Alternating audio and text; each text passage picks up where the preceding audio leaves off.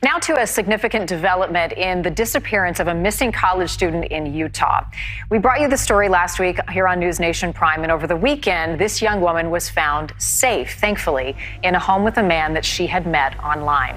That man is now in custody and charged with violent kidnapping. Dating apps have surged in popularity, but it's not just adults swiping right, because teens are getting in on the action too. But because platforms like Tinder, Bumble, and Grindr have age limit on them of 18+, teens as young as 13 are turning to apps like Yubo and Meetup, and even using Discord and Instagram to find love, and of course, friendship. Have you heard of any of these apps right here? I have not. Do any of these apps look familiar to you?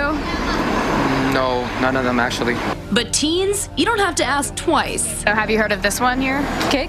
Yeah. Yes. Do any of these apps sound familiar to you? Yeah. Apps lurking behind the curtains, allowing children to have secret conversations with strangers, send private photos, and more. They're drawn to these apps for the same reasons they're drawn to any social media, for connection, validation, and a sense of belonging. While it's happening in a way that might feel foreign to us, the fundamentals haven't changed all that much from when we were teens. However, the same anonymity and convenience that make dating apps appealing can also make them risky. It's really like identical to how it works. So swiping left, swiping right.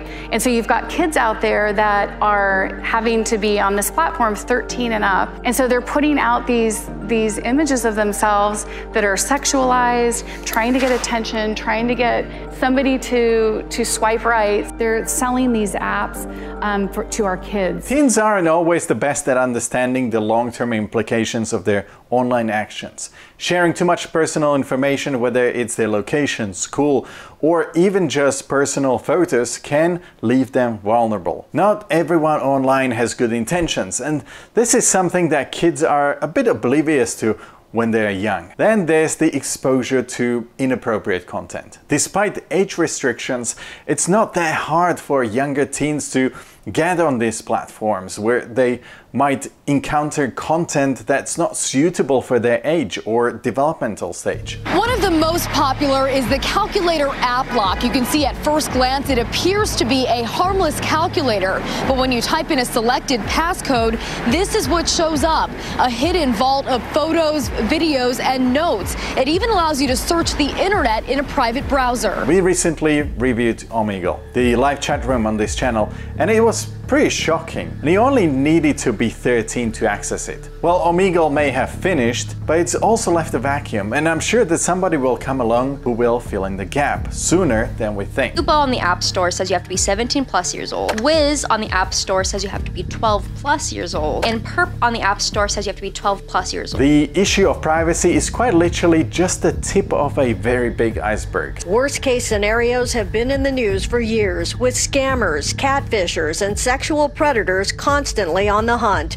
Dating apps have been linked to arrests for murder, attempted murder, and robbery. Teens might think they're tech savvy and street smart, but it can be all too easy for a predator to catfish them, which is basically posing as a peer in order to exploit their trust and naivety. Which, to be honest, is the perfect segue to my next point: the psychological effects. Constant rejection, pressure to look or act certain way, or simply the stress of maintaining an online persona which is separate from their personality can take a toll on teens' mental health. It's a lot for us adults to deal with. Now imagine kids facing the same struggle. And then of course we have the cyberbullying and harassment, which can be rampant in this impersonal environment. Comments, pressure to share inappropriate photos, or worse, these are not things that many people have the guts to voice in real life.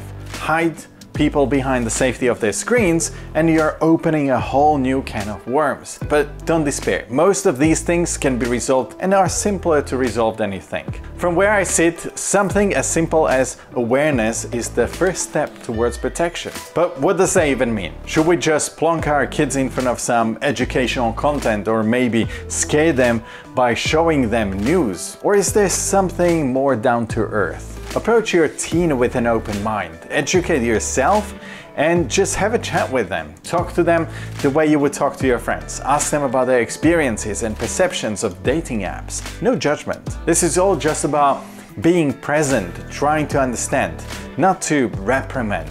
Stay in the loop and on top of trends and the latest apps, and discuss the do's and don'ts. And just to be on the safe side, maybe set up something like FamiSafe and set boundaries together. This is important, the together part. This isn't about laying down the law, but about helping them set their own limits and know why they need them. FamiSafe will then take care of the rest. At the end of the day, it all starts with your child's self-esteem. Encourage them to stand tall, to recognize their own spark, their own individuality, their true self, and not to trade their comfort or values for something cheap like thumbs up or heart emoji from somebody else, somebody who would potentially throw them under the bus at the first opportunity of a bit of clout. Nothing that lasts or that is of some value happens overnight. The sooner they learn these basic principles, the easier it's going to be for them to spot the red flags of unhealthy relationships,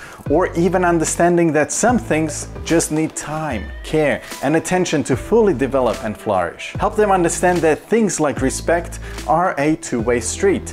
Teach them about being kind and respectful online as in real life, and expecting the same vibe back from others. Consent is another huge deal in every kind of interaction. Empower your teens not just to navigate dating apps safely, but to navigate life with confidence and respect. Cheer them on to find real-world hobbies and groups where they can spark with genuine connections. Remind them there's a big, exciting world beyond their phone, and all they have to do to see it is put down their phone for 5 minutes.